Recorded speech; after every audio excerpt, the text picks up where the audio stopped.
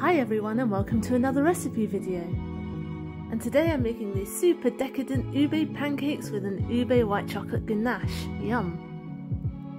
Now my ube is coming from two different places. Ube halaya, which is like an ube jam, and I've actually made a recipe for this before which I'll link above and down below, which you can follow, and the colouring is completely natural. It's from that purple sweet potato, which is also known as purple yam.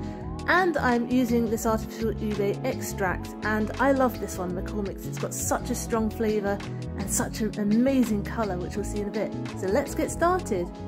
First, for the pancakes, take 120 grams of self-raising flour and add half a teaspoon of baking powder and just a pinch of salt. Now you need that extra baking powder as well as the self-raising flour, because when you add that ube halaya in, it's going to make it a bit heavy, so you need that extra lift. Now I'm going to crack one egg in. This is a medium egg. And then next I'm going to add 1 tablespoonful of vegetable oil. I usually use melted butter in my plain pancakes because it gives a bit extra flavour, but since there's so much flavour here already it doesn't matter, oil is fine. Now I'm going to add 50 grams of ube halaya, and that's going to provide the flavour and a really soft crumb for these pancakes as well. And a little bit of colour, but we'll add more in a bit. Now I'm just gradually stirring in 120 millilitres of milk, bit by bit, so there are no lumps in there. As you can see, I'm working from the middle to the outside. And as you can see, that 50 grams of ube halaya didn't really colour it lots, so I'm giving it an extra helping hand with my ube extract. This McCormick one both serves to colour and flavour, so if you use a different one with no colour, you might have to add a bit extra colour.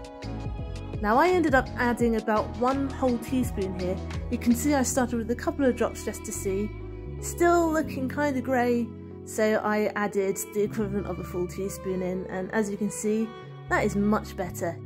What a gorgeous colour. Just wait until I add the same extract to the white chocolate sauce. Oh my goodness, it looks so good.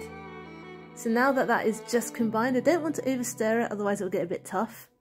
So just stir until smooth and well combined. That is done, and now it's time to cook these pancakes up, and it will make about 8.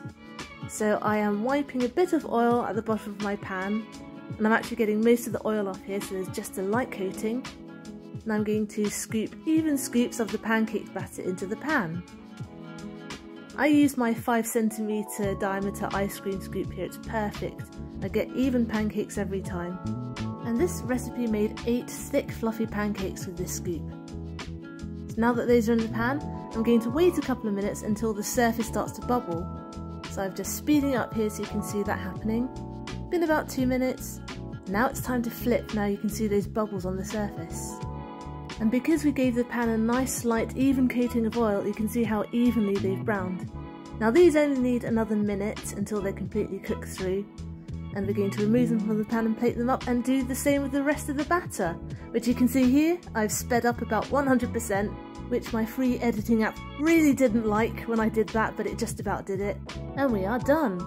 Yes, I'm aware I'm making pancakes in a wok, it's what I have, just use whatever you have.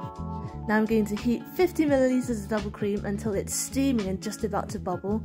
Take that off, and I'm going to pour it into a bowl of 50 grams of white chocolate. I'm just going to let that sit for a minute to let the white chocolate melt. While I do that, do a little clean up. Now I'm going to whisk it together lightly. You can use a spoon, but I find a small whisk helps it whisk together more smoothly faster. And now it's time for some magic. Now we're going to add half a teaspoonful of that same ube flavouring into this chocolate ganache. Adding it now, and watch the transformation.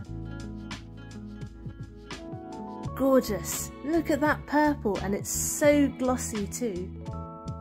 When you're mixing, don't forget to scrape down those sides so you get everything evenly mixed. You won't want any pale streaks when you pour this over.